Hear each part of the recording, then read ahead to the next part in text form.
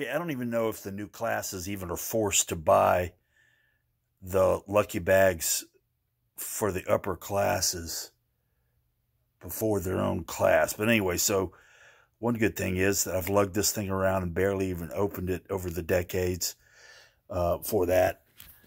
Okay, so the Liberty Bowl, before the apocalypse started, sent out these cool little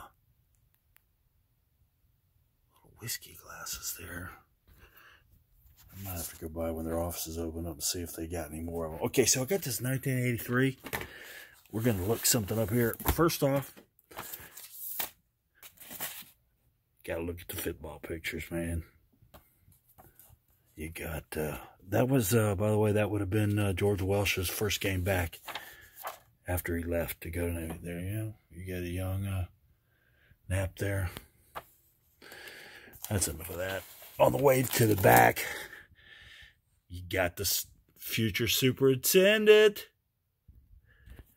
But of course, did he also know? Now, why hasn't this been in the media? Why hasn't somebody, because they're killing him on social media.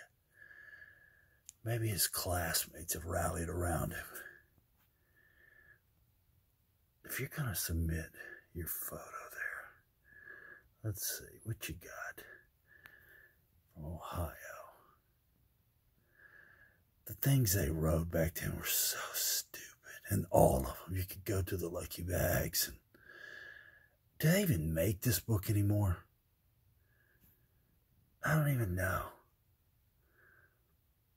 Did you have any idea how it ended?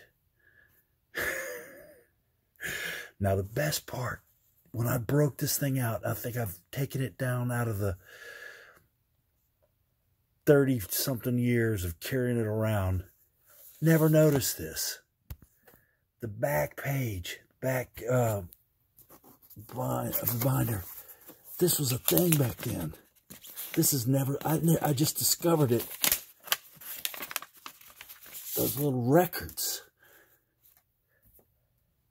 I gotta find I got a functioning SL7 from 1983, but I don't have an amp anymore.